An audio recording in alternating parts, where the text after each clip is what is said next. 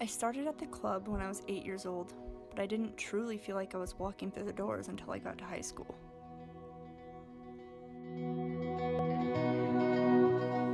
I first joined the club in 3rd grade, right before I lost my dad in an accident, and I had also lost my uncle and my grandmother, and during these times the club and the staff were really there for me. They helped me learn how to cope, and all the while I was living in an unstable home, moving every 3 months because of drugs, alcohol, and domestic violence. And when I felt like I didn't know where I was going to go next, I always had the club to turn to, and they helped me build my character and figure out who I am and how I'm going to make a difference.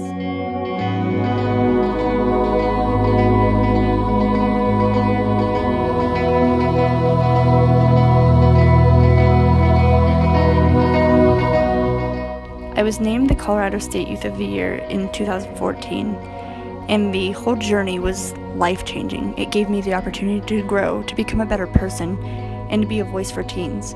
I received almost $55,000 in scholarships to attend college, and it's something I never would have dreamed possible.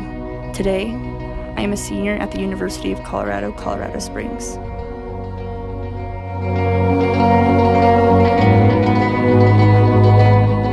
I am currently the branch director at the Pomar club where I grew up, and I get to make an impact in the lives of youth every single day.